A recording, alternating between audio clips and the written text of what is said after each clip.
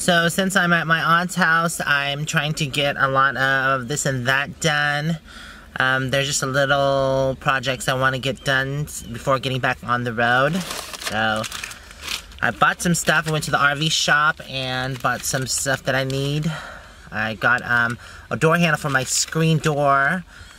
Put in and then fixed the screen on it, but it was missing the handle. It's always been missing the handle. So I found one and it wasn't that expensive. It was like $6. So I'm going to install that. Also, I got one of these door latches. I've just been bunging my door and it's been working, but I wanted something more permanent, so I've got this latch. This is a door latch. I'm definitely replacing that. And this is nothing that was necessary, but my step that goes down has a bit of a spring in it. So this is a step stabilizer, and it goes up. It also goes up even more than that, up to 12 inches. So yay, I'm happy about that. You just set it underneath and you just screw this up until it stabilizes the step. That way your step doesn't go anywhere, because mine's just a little bouncy. So that was a good buy. And then I got some more of these latches. These are the storage compartment latches, because I have like one or two missing, and the other ones, the springs are kind of messed up in them, so I'm replacing them all. I bought a few of those. And also, my porch light disintegrated. I bought off of eBay, and it was motion detection, and it worked for about a week, and then it just stayed on permanently. It just wouldn't motion detect anymore. I don't know what was wrong with it. Anyways, so I bought a really nice round one. It's huge. I love it though. And it has the foam cushioning, or whatever you call it. Yep, so that I'm going to be installing. I really like that one.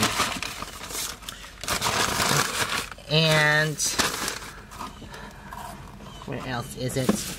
I went to Home Depot and got more lights. These are solar lights. These actually go to a flagpole, but my mirrors are poles, so I'm going to attach them to that just for more lighting when I'm boondocking.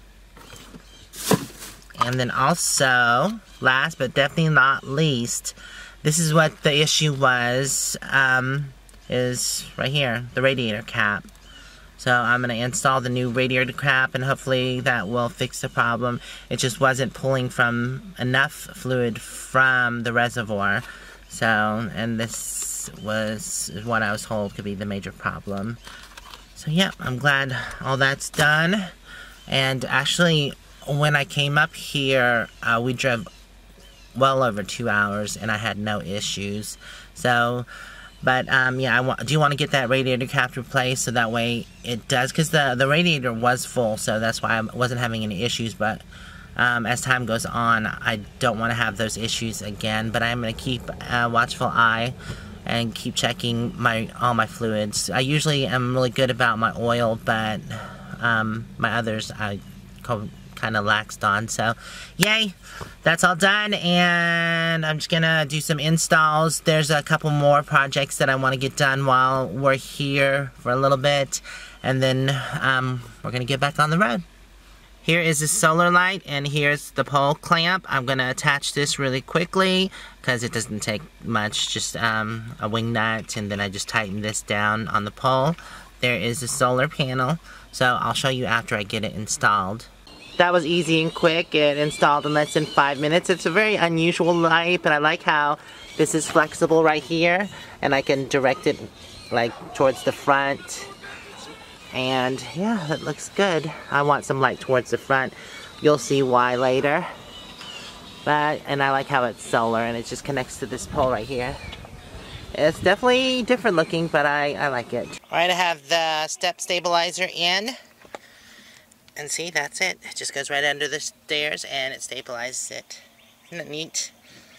Yeah, because this could be not very strong, so I'm glad to have that under there. So if you look right here, there are actually some screw holes. and this is where a handle is supposed to go. I've never had a handle here since I've owned Panda, but by checking out other RVs and stuff, I noticed they had handles there, and I always wondered, I was like, oh, it doesn't have a handle, so I went ahead and purchased that, and I'm going to go ahead and install it. And also another thing is the handle closes this gap up, so sometimes, you know, bugs will try to get in here, which is unfortunate, but hopefully that will prevent it. Alright, door handle in, and it's sealed. Here's where my last door mount was. That completely broke apart. And this end of the arm broke off. New door hardware is in. There is the latch, and there's the receiver. Yay, no more bungee. Here's the latch in action. Much better. I'm so glad to have that replaced. As you can see right here, there used to be a magnet, and this is what would keep the screen door attached and open, so I have to replace that because that is falling apart too. That's the thing about older RVs, you know, you have to fix them up because things will fall apart or get old and stop working. Here's the storage compartment. This one is my house batteries, and this is the replaced latch for it. This is what the old one looked like. See how the latch had actually broken? Plus it was old and ugly. That looks more modern and updated. Yay! I just have a couple more to install. So there's another one above this storage compartment. This is the storage under my bed. And that's what this one looks like. It's not bad looking and it works, but it still could be updated, so all of them match. I'd prefer them to match. I was able to replace all of them. This one didn't even have one. This was the old refrigerator vent, but now is the bottom of my battery bank, my new battery bank. And that one's installed as well. I've installed this one above this door because this one was completely missing. It wasn't even there. I always had to hold that door open, so that's going to be much better. Let's see. I believe it's open. I'm installing some clips. So, yep, that's basically how it works, and it just holds the door open for you. That's much better than having to hold the door open. This is where my porch light was, in the normal place above the door, but it literally disintegrated. I guess it wasn't UV rated because it only lasted less than a year before it completely fell apart and then almost fell off. I had to go ahead and remove it. Unfortunately, I only had 4 of these, and there is one more left. So the good one that I have, I'm going to put there. This is my LP gas. So, yeah, I definitely want one over there because when I'm filling the gas, it was a pain in the butt. I would have to hold it for them while they filled it.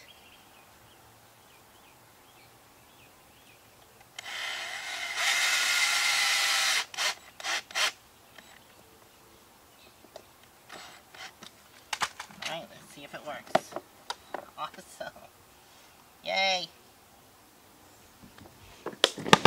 This is where my porch light was, in the normal place above the door, but it literally disintegrated. I guess it wasn't UV rated because it only lasted less than a year before it completely fell apart and then almost fell off. I had to go ahead and remove it. So I have my porch light, and these are the connectors I'm going to use because they're waterproof. The positive is hooked up nice and sealed. I'm going to use some electrical tape on that. And I forgot I don't need the other connector because the black wire actually grounds to the body here, just right on that nut, or the screw. But I am going to change out that rusty screw for one of these. Filled in all the old holes with caulking, and I'm going to use this screw right here for the ground. I've actually stripped the wire more so I have more wire to wrap around the screw. Alright, I have it all connected. Now I just have to test the light. Let me flip the switch. Here's the switch right here. I already have one switch on. Let's turn that on. Oh, wow, that's bright. And we have light. Oh, that looks awesome. Oh, that's definitely like a spotlight. That's awesome. I love that. So like I said, this does come with a foam seal, so I don't have to caulk it, which is great because, I don't know, caulking sometimes is just messy. None of these items that I purchased had any screws, which is weird. There was no installing brackets or hardware, so luckily I had several self-tapping screws laying around, and that's what I'm going to use. These look big enough. Big! The plane! The plane! These screws were way too big. Yeah, see, I got the really thick ones. Okay, yeah, that one worked. Those will work. Yeah. Is that too long? No, that's perfect. I got a bunch of those. Oh, you got the self-tappers from closure bodies. What kind of drill is that? Is it Black & Decker? Yeah. Yeah. So I forgot to tape off the wire like I said I was, and I believe there was a little bit of bare metal showing, so it actually blew a fuse, but I have the Easy ID fuses, and as you see, it lights up bright red if it's out, which is awesome because I know exactly which one is out.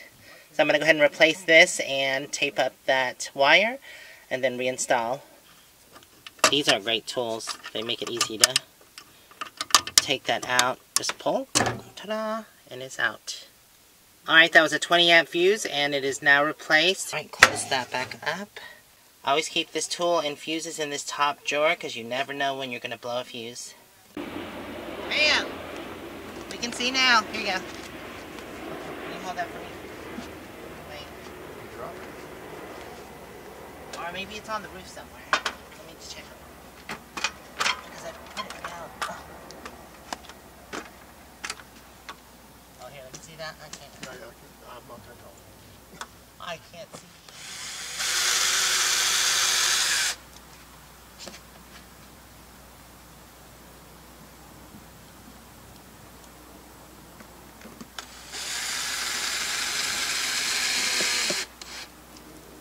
Okay, and test number 2. We have light.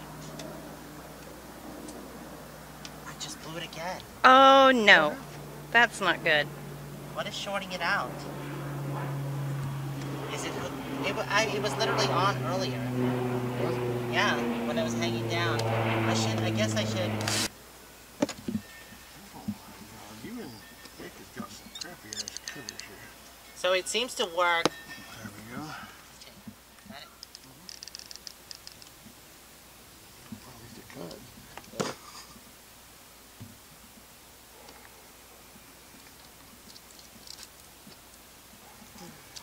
And we have light. Yay! If you're wondering, the wires were reversed. Black went to white, and then white was ground, which was odd. But anyways, we got it working, and now we have light. I have a nice bright porch light. That is a spotlight for sure. Anyways, I want to thank y'all for hanging out with me today, and hopefully we'll see you next time. Bye, y'all. Love you. Stay safe. Onward bound.